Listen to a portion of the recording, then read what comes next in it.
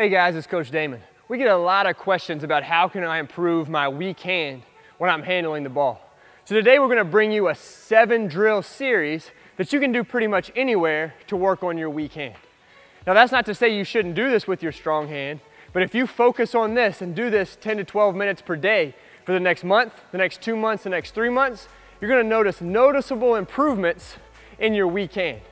The great thing about this series is you can do it in your bedroom, you can do it on the sidewalk, you can do it in the gym. Anywhere a ball bounces, you can do this series, focusing heavily on whether it's your left or your right, whatever your non-dominant hand is. The goal when we get to the end of this, when you've done this series for a couple months, is for you to no longer be labeling your weak hand your weak hand. Each hand is an equal weapon, and you can use them both to drive, to pass, or to finish. Now our first drill is going to be a rhythm series to 20.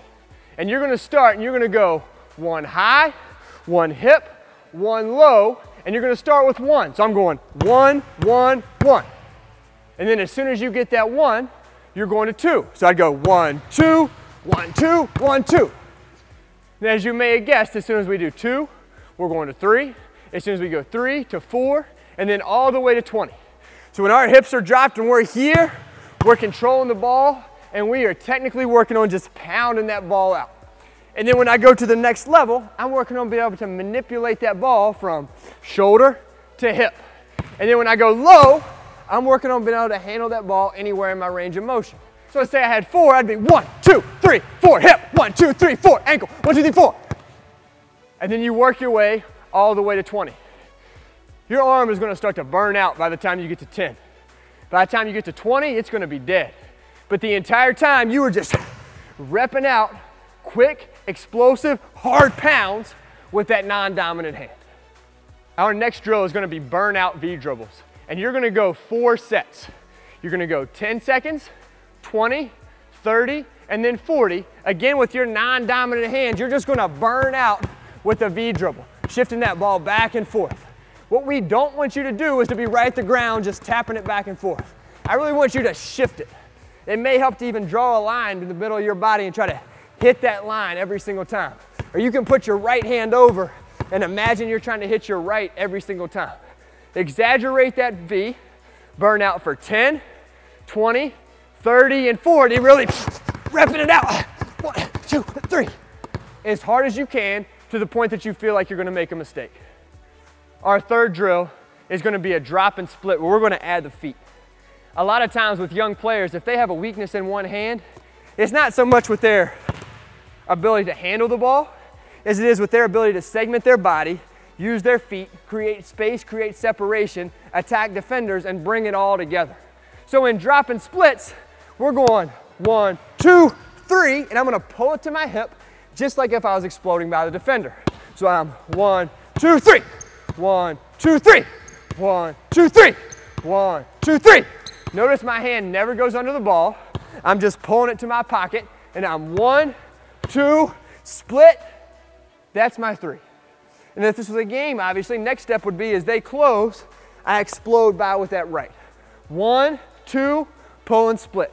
I'm dropping my hips. I'm splitting my feet.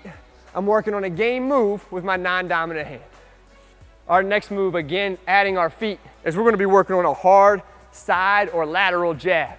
As I create space laterally, I'm creating a driving lane vertically.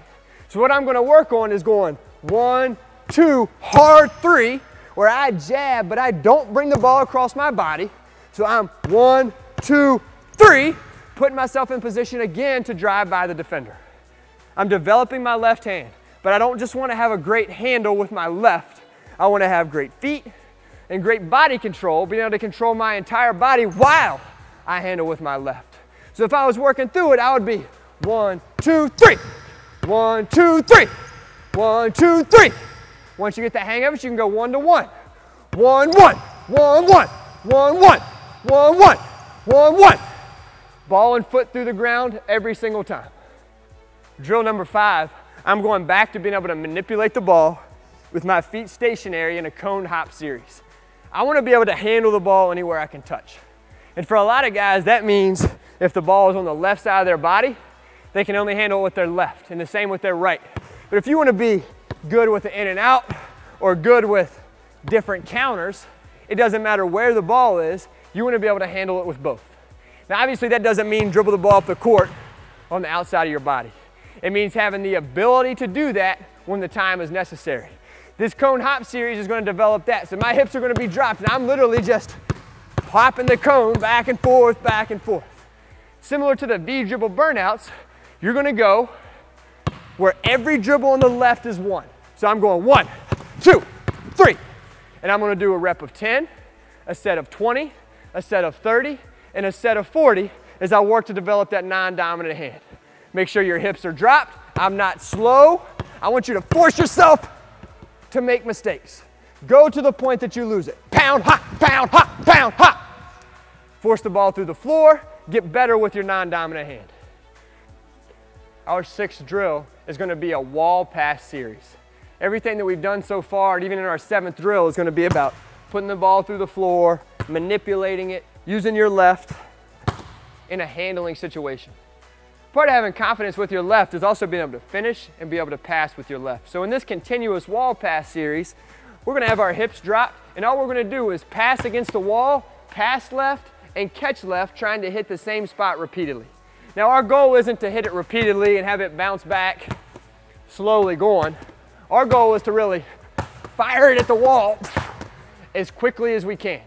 Pass left, catch left, building not just our ability to use our left, but our confidence in it. So again, it's not slow. I'm not catching with 2 and making sure I'm hitting that spot. I'm firing it through to the point that I feel like I'm going to lose it. Drill number 6 in our series to improve your weak hand. Drill number 7, and this is the only one where you need a little bit of space, is we're actually going to do a triple move combo with the ball just in your left. Obviously, when you get in the gym and you're training, it's about developing your game. But you have to find ways to have fun. And if you put numbers on drills, if you work on combinations that, hey, you may not do ever in a game, but they're fun to work on, they develop those quick hands, those quick feet, I promise you your training experience is going to be much more positive, and the results, if you're having fun, are going to exceed those of guys who get in the gym obligatorily and can't really get through their workouts without getting bored. So with our triple move combo, we're going to go V dribble, in and out, behind the back, straight back to the left hand. Now I could mix that up and I could go V, in and out, behind the back, or in and out, behind the back. But I'm going to work my way down the court in a triple move combo with the ball never leaving my left hand. You're not going to do this in a game, but I promise you you're going to have fun with it. It's going to develop your left. It's going to build your mental confidence. And after you've done this for a couple months, your left hand will be better because of a drill like this. So we're here, 1, 2, 3. Here, 1, 2, 3. Here, in and out, 3. Here, in and out, 3. 1, 2, 3, 3, 3. In and out, boom. Left, left, left.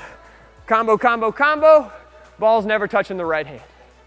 Like we said at the beginning, you don't have to just do these with your weak hand.